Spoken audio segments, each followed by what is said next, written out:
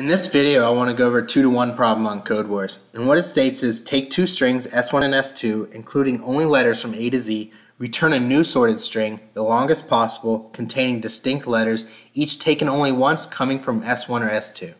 Now, if that description didn't make sense, let's look over here at some examples. Our two input strings are going to be A and B, and this is going to be the string that we return at the end. Now, what it wants us to do is, for any letter, take X, that irrespective of frequency in A and B, we're going to add it to our output string. At the end of doing all that for every letter, we're going to return it in a sorted fashion.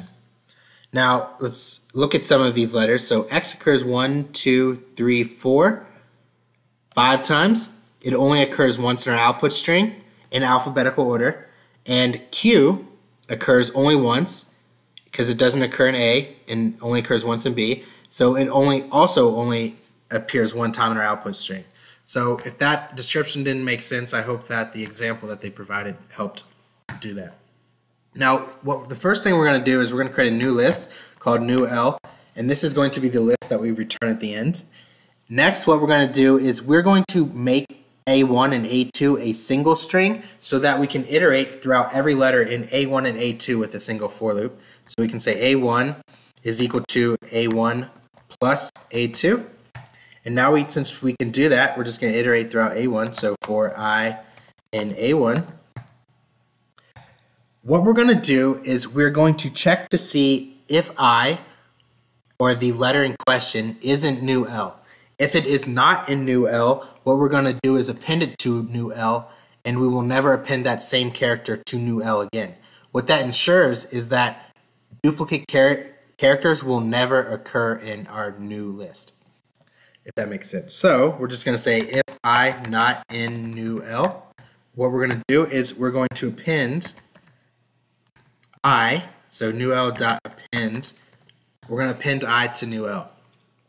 Once we've done all that and we iterate throughout every letter in A1 and A2, we can return new L, so return new L. However, they want us to return it as a sorted string like so, and right now it's an unsorted list. So there's some functions we can take advantage of to do this. Let's take care of returning it alphabetically first. So we can say sorted new L, and it's as simple as that. New L is now a list of letters that's sorted. Now we need to convert this list into a string, and thankful for us that we're using Python, there's a function that can turn lists into strings. So we can say join sorted, and I'll explain to you what this does. So this join method turns lists into strings, with this being the separator between every element in our new list. So if we had a space, or let's just do a star for visualization purposes, this will be false, or this won't work. But you can see between every letter, it placed a star. What do we want between every letter? Well, we want nothing, or no space whatsoever. And if we attempt this, this should work. So yeah, all 206 test cases passed. So that was the 2-to-1 problem on Codewars. I hope that this was helpful and you learned something. If you did, I would appreciate it if you liked, commented, and subscribed, and I will see you guys in future tutorials.